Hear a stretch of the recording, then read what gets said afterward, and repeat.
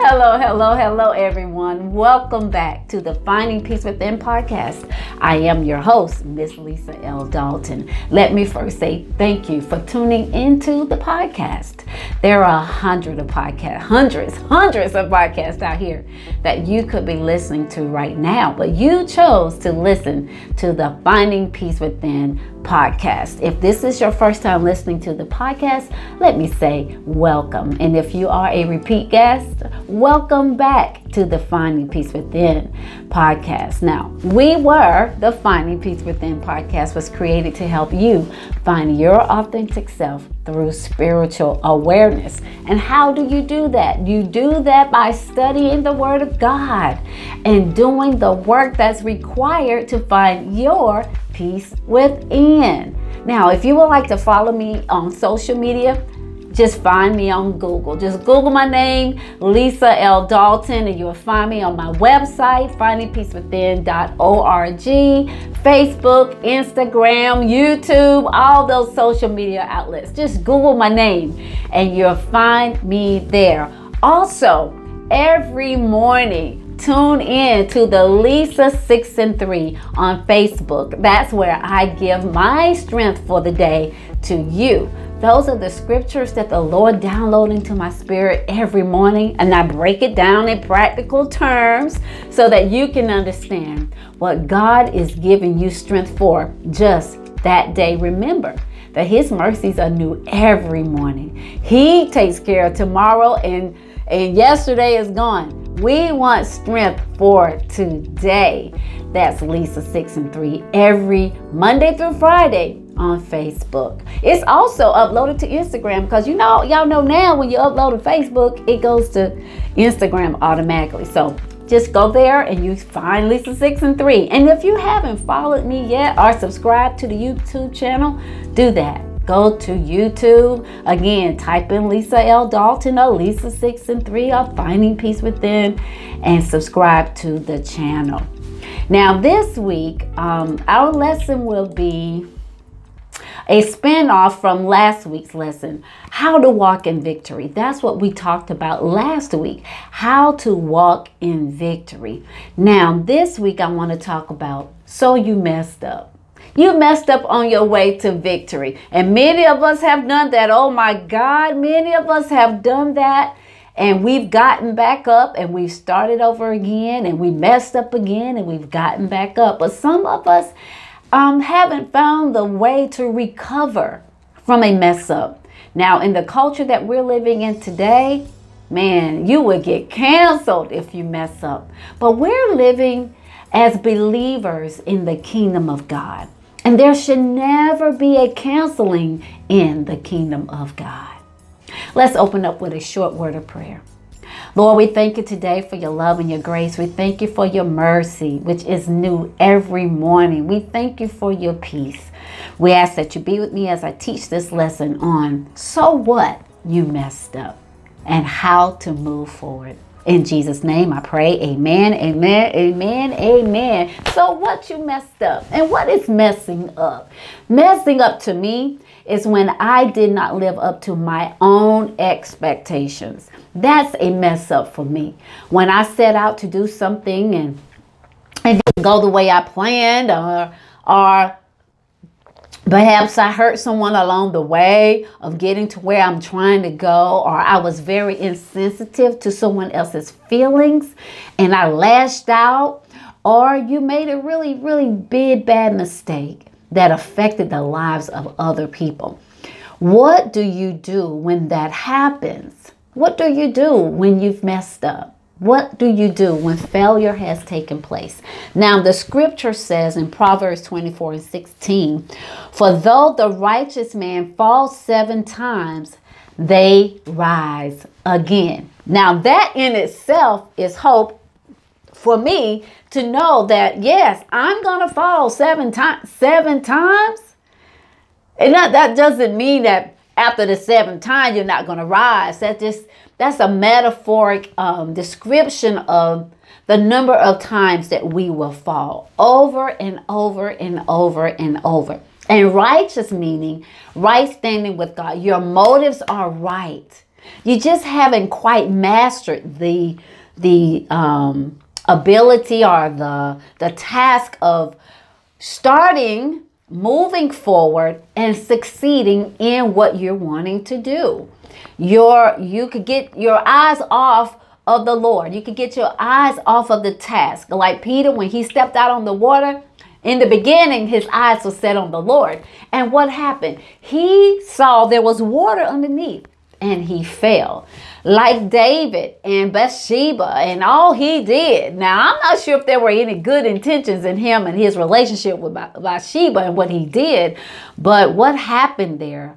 A whole nation fell. And when he was told about what he did, what did he do? He repented. He acknowledged what he did. He repented and he moved forward. And guess what? The Lord forgave him.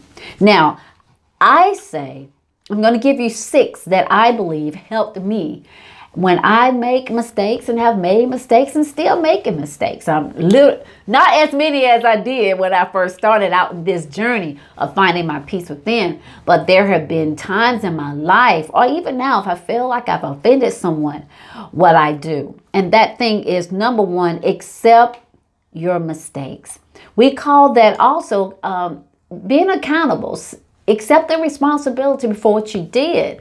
Don't just ignore the fact that you offended someone. Don't ignore the fact that you hurt someone's feelings or that you caused another person to fall. Accept it. Galatians 5:25 says, since we live by the Spirit, let us keep in step with the Spirit. When we do things, we live by, as righteous people, we live according to the Word of God. We live by the Spirit of God. So when the Holy Ghost, which is the Spirit of the Lord, of God, of Jesus, He gives a unctioning in your soul, in your spirit. We say, I got a gut feeling, but when your conscious mind tells you that you did something wrong or you offended someone, the Holy Spirit will say, you know that wasn't right. You know you hurt that person's feelings, or you know what you're doing will hurt someone. You know that. Because sometimes just owning the mistake, just owning the fact that you messed up is really hard to do. And why is that hard? Because pride takes place, right? No one wants to admit that they made a mistake. No one wants to admit that they messed up. Who wants to say, man, I really screwed that up? I mean, really, I really screwed that up. Nobody wants to say that. I can remember my husband, he's really not a yard person. This was early in our marriage, and I got so upset with him for not cutting the grass, because I really pride my yard and the fact that I have pretty green grass, especially in the summertime. And I called myself going to take things in my own hand. I went out there and got the mower, and I started to mow the lawn myself. And he had already told me he was going to mow the lawn, but I thought he wasn't going to do it because, number 1, it was already dark. So how you going to cut grass in the dark? But guess what happened? He was very offended by that, because that meant I didn't trust his word. And I had to apologize. I had to first admit that I was wrong for stepping out and doing something that he said he was going to do, regardless of the fact that it was dark already. We have a beautiful lit backyard, so he could have easily cut the grass. But my thing was, he didn't do it in my time. So what did I do? I took it upon myself to go and cut that grass, and not allowing him the opportunity to do it himself. So what? The Holy Ghost just said, Lisa, you know you was wrong for that. So I had to admit I was wrong and then go and apologize. So that's the first thing we want to do. Accept that we made a mistake. I was wrong in that, and there have been many other things that I was wrong about. But especially when we're dealing with relationships, we have to consider the other person's feelings. It's not just about your feeling and only your feeling. It's about the other person's feelings as well. Number 2, find the lesson in it. 1 Thessalonians 5:16 through 18. I'm not going to read all of that, but it says, rejoice always, pray continually, give thanks in all circumstances. For this is God's will for you in Christ Jesus. Now that sounds real crazy, right? Give thanks in all circumstances. Well, every life lesson should be teaching us a lesson. There are lessons in everything in life. The lesson I learned from that incident with my husband and that lawnmower and the grass and him not doing it on my time was to be patient. Allow him to do it on his time. Trust that it will get done. And also, I need to pull back. He says now, fall back. He said, fall back, love. You know, relax. It's okay. Relax, you know.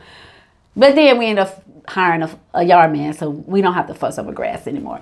But find a solution. What's the lesson? This is something I know I can't do. This is something I need to relinquish to someone else. I really don't operate well when things don't go according to the way we plan. You know, those immediate changes, you know, adapting to immediate change. I'm like, well, what happened? We planned it this way. Why are we doing it this way? And especially if something worked yesterday and it's not working today, man, that gets under my skin. I think I just fall apart. And I used to lose myself. But now that I've done my spiritual work and still continue to do it, I say, now, Lisa, why are you feeling that way? What is that about? What's this anxiousness about? And I have to pull back, as my husband says, pull back, reassess the situation. What are you learning about yourself? That's good. What are you learning about yourself when you mess up? There is a lesson in everything. You are not the person that you were. When you learn the lesson, you are not the person that you were then. I thought about a few days ago, you know, what God has done in my life and today, and the person I was when I was 18, when I was 24, when I was 29, you know, and 39, and even 49. I am not that Lisa that you knew back in Hartsville. I am not that Lisa that you knew back in Hartsville High School. I am not that Lisa that you knew who worked at Fpwn for burn security. I am not that Lisa who came to Charlotte at the age of 24 and started at Presbyterian and living a life of lies and deceit and promiscuity when I was a teenager. I'm not that person now at 59. Why? I've learned some lessons through my lifetime. That right there will not work out well for you if you continue to do it, Lisa. So you got to find a better way, sweetheart. And I've found a better way. And that way was submitting my ways to the Lord. Find a lesson in it. Number 3, be kind to yourself. Now, how can you love anyone if you don't love yourself? That's something RuPaul says a lot on his show. How can you love anyone if you don't love yourself? Well, the Bible says the same thing in Ephesians 5:29. It says, for no one has ever hated his own body, but he nourishes and tenderly cares for it, as the Messiah does the church. How many of you have done harm to yourself because of a mistake? Now, many of you know, if you follow me, I've been divorced twice. I've been married 3 times. You know, with God's grace, you know, Stephen and I will be married 16 years on December 23rd. To God be the glory. But I've made some mistakes in those relationships. I've made some mistakes in those marriages. And the lessons that I learned in that was I had to love Lisa. I had to be true to who Lisa really was and who Lisa really is in order for me to truly love them. But what I had to do first was Develop a real relationship with the Lord. Why? God is love. And the only way we can really truly love ourselves is to know Him, because He teaches us. The Holy Spirit teaches us how to love ourselves. Yes, we take baths every night. We shampoo our hair when we need to. We dress up. We go to the doctor. But what about our soul? We put on pretty clothes, designer clothes, make ourselves look rich, like we got something, but all inside we're falling apart. I've just finished watching Downton Abbey. I had a binge on it. It was 6 series, and I watched it all like 2.5 weeks. A beautiful story of how you can be rich and have it all and still be jealous and envious of other people and be insecure. I mean, they could get whatever they wanted, but they were jealous and they were insecure and they didn't know how to love. They knew how to buy things and boss people around, but they didn't have love. They had on the finest clothes, but yet sad inside. And now I'm watching a series called Paradise. And the woman, she was sad, and her husband was out working all the time, and she was alone. And they opened up this store called Paradise, and she was just in there spending up his money. You say, bill it to him, he'll pay for it. But she wanted love. Beautiful, but guess what? She wasn't kind to herself, because she indulged in things that did not bring her happiness. What she wanted was love and acceptance. And the only type of love that we can get and be secure with is the love of God. But He says we need to be kind to ourselves. That's 3. Be kind to yourself. You messed up. Yes, Lisa, you've had 2 marriages that have ran its course. They say failed, however you want to call it. But be kind to yourself. Say, you know what? You are a good person, Lisa, and you are a good wife. You can be with the right person. You know, 2 good people just not good together. You can be. I think, to me, that the marriages that did not go well for me seem like the biggest failures that I've had in my life. I talk about it often, not that it still bothers me, but it is still something that I really do need to deal with, and something I really do need to go along with. Now, it is something that I really need to, I continue to talk about. I continue to do what I need to do to move forward after that. And I am still working out that part of my life. Number 4, remember that you're thinking about it more than anyone else. This is huge. This is huge. We think that everybody is gossiping about us. Everyone is talking about us. And nobody's thinking about it but you. You're the only one thinking about it. It's like in the movie Frozen. Let it go, let it go, let it go. Remember, how you think in your heart is how things are manifest. Not how someone else thinks in their heart things are manifested. It's how you think. And that's what the scripture says. Proverbs 23:7 says, for as he thinketh in his heart, so is he. Eat and drink, saith he to thee, but his heart is not with thee. You're eating and you're drinking and you're thinking bad things about yourself.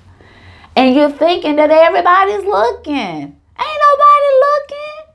People got their own problems. Ain't nobody caring about you. Not that they don't care about you, but they're not. Now, y'all know in the world we're living in, they got the bloggers that's talking and gossiping about everybody. But if you're kind of famous, you know, people are going to kind of talk about you. But us common folk, man, you better keep moving. Ain't nobody sitting around the kitchen table talking about you. They got their own problems. Move forward in your life. Do your thing. Do you, boo? Do you, boo? Don't worry about what people thinking. You are down on yourself. Move forward. Remember that you're thinking about it more than others. So what it didn't happen? So what you didn't finish school? So what if the relationship broke up? Guess what? There is always tomorrow. There is always tomorrow. There is always a second chance. As long as you're still here and there's breath in your body, you have another chance. That's all I'm saying. There is another chance. Number 5, figure out what's next. What's next for you? What's next? When I got divorced the second time, I didn't give up on being a wife. I did not, because I knew there was somebody assigned to me. I knew there was a gift that I had that someone else needed in order for their gift to manifest. Don't ever stop. Figure out what's next. Philippians 3:12 and 13 says, not that I have already attained, and this is Paul talking, or am already perfected, but I press on that I may lay hold on that for which Christ Jesus has laid hold for me. Christ Jesus has treasures laid up for us, y'all. We can't get caught up on the things from the past that we don't move forward to the future. We have to live in the now. We have to live today. We have to move forward. Yesterday is gone, sweet Jesus. And tomorrow will never be mine. Give me the strength to do it one day at a time. I paraphrase that song, but that's what it's saying. One day at a time. 13, brethren, I do not count myself to have apprehended, but one thing I do, forgetting those things which are behind and reaching forward to those things which are ahead. I press toward the goal for the prize of the upward call of God in Christ Jesus. I am pressing forward for the upward call with the things that the Lord has for me. I'm pressing for the upward call. Let's press forward to what God has for us, not for what we think we're going to get from God. God has already made some promises, child. He has a million promises for us that we have not gotten yet. I'm just saying, millions of promises. Number 6, let it go. Just let it go and move forward.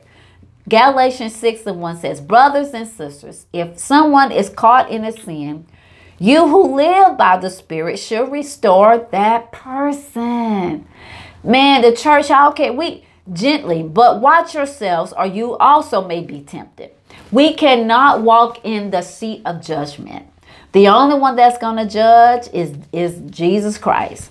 You got to work out your own soul salvation. You got to work out your own issues. You got to work out your own problems. You can easily look and get all bound up with what's going on in your life, that you get stuck. But you have got to learn to let it go, man. You got to learn to let it go. And you got to trust that God is going to provide you with what you need, the strength to move forward. But there is a wisdom in a multitude of counsel. So when you need someone to talk to, get that brother or sister who is spiritual, who will restore you, who will pray with you and walk through this thing called healing with you. Don't get stuck. Here is where we are. This is the most difficult part. If we find ourselves and we really double check ourselves, were we really accountable for our responsibilities? That could be a reason why you can't move forward, because you never accepted your part in the situation. Yeah, I can't blame it all on them. I had something to do with it too. A lot to do with it. But am I willing to accept that responsibility and then look at the lesson that was in that and begin to do something different? They say insanity is doing the same thing over and over and over again, expecting a different result. You can't do that. You have to let go of the thoughts in your mind. You have to be prayerful. You have to be hopeful. You have to believe God is going to take you through it, bring you out of it. And then when you walk away whole, you won't go back to it. When you're healed and you're set free and you're delivered, the desire to do such a thing is now gone. There are things that I desired to do that I don't do anymore. The desire, I can go right now into that place and not be tempted with it. Why? Because I am fully delivered and set free. So what, you messed up? There are ways to get out of that feeling of being stuck in your mess. They say, let your test be a testimony. That's what it is today. Now, let's recap 6 things. What do you need to do first? Accept your mistakes. Galatians 5:25 through 26. Number 2, find the lesson in the mistakes. Find the lesson. 1 Thessalonians 5:16 through 18.